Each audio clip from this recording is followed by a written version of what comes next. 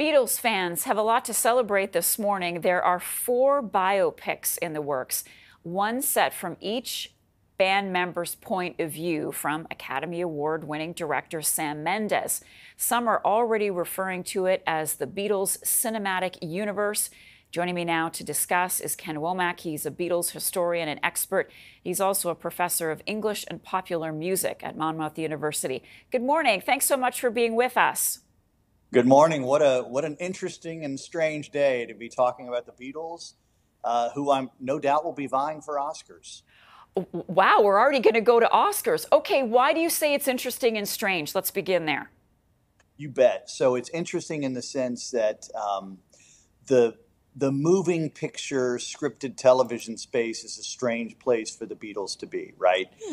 They haven't had the most luck with those in the past, with things like John and Yoko, A Love Story, the Linda McCartney story, The Birth of the Beatles, those sorts of things. And of course, sometimes these movies get pretty campy, right? Like the recent Queen or Elton John films. But on the other hand, they brought in Sam Mendes, right, who is an Oscar-winning director, a maker of really serious, thought-provoking films. So there's a lot to be optimistic about, but there's a lot of risk. And again, at the same time, there's a really high possibility of reward. This is the kind of thing that Apple has been doing lately, and it's been working for them. Their decisions are, I think we can pretty safely say, pretty smart. Pretty smart. So I saw that Ringo Starr, at least, he's on board. Does that give you some confidence that this is going to be told in the right way? And of course, you mentioned Sam Mendes. Do you trust him as a director? Well, he's one of the best living directors. He was knighted a few years ago. I mean, he's just a terrific creative force. And he's a serious filmmaker, which is what they need. This can't become campy. The Beatles are serious artists. My optimism for this certainly is buoyed by the fact that all the Beatles are on board, including the estates. That's wonderful. It's exciting in the sense that they have, of course, full rights to the music. What they could show us, and what I can read between the lines, is this kind of synchronization that Mendes is after, and hopefully he'll be telling the making of this incredible music with these 4 different perspectives. That would be very exciting, and of course, it's the Beatles' best calling card is always going to be the music. I mean, these guys just had a #1 song in Great Britain, their homeland, right? Yeah. So, there's a lot of risk here, but there's a really high chance of reward, and I'm pretty excited to see it, and I'll be rooting for them. I think Jeff Jones and the folks at Apple have been making a lot of smart decisions, for quite a while now. Now they have the best product in the history of the world to deal with. Yeah. So that's a big bonus. So speaking of risk, there is going to be immense pressure to find the right actor to portray each of the Fab Four. Already there is chatter out there. Let's take a look at some of the people being discussed. Tom Holland as Paul McCartney, Timothy Chalamet as George Harrison, Barry Keoghan might be in there somehow, Daniel Radcliffe, who we know, of course, famously from the Harry Potter movies. Do you have an opinion yet about who should play each Beatle? Well, other than my fears that this could be campy, right?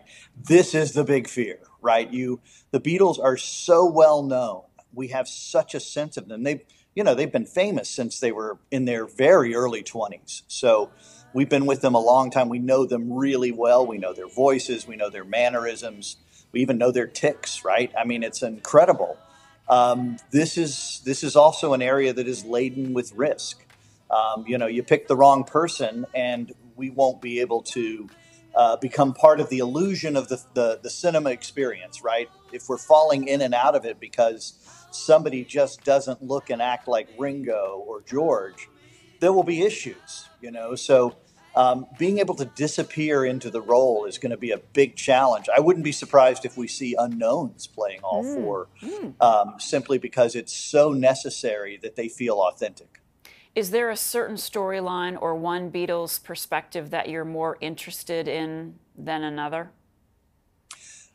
It's definitely the music. This is an opportunity to show the world how this incredible and time eclipsing music was made in Abbey Road Studios, right? I would make that my number one set. You'll have four different perspectives of how these songs are made.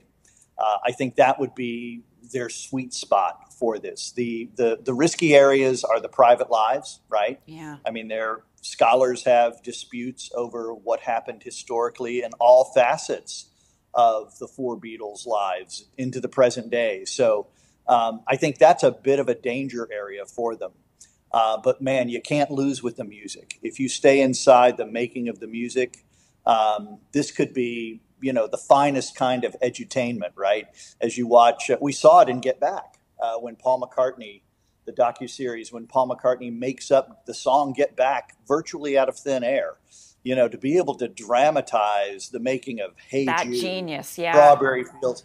Yeah, that would be just, that's great. That's great cinema. Well, thank you for reminding us that it is about the music.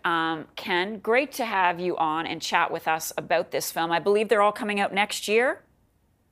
I saw 2027. 2027, I'm told. Thank you, Jen. Which yes. is good because they're going to time. need a lot of time to make this right. And by the way, the line I just used, I want to give proper credit and attribution. That's John Lennon. He said in the last months of his life, when there were all those clamoring for Beatles reunions, right? He said, you don't need reunions. The records, that is the thing that's going to matter. And he has been so right. John Lennon gets the final word. Thank you so much, Ken Womack, Beatles historian and expert. All the best.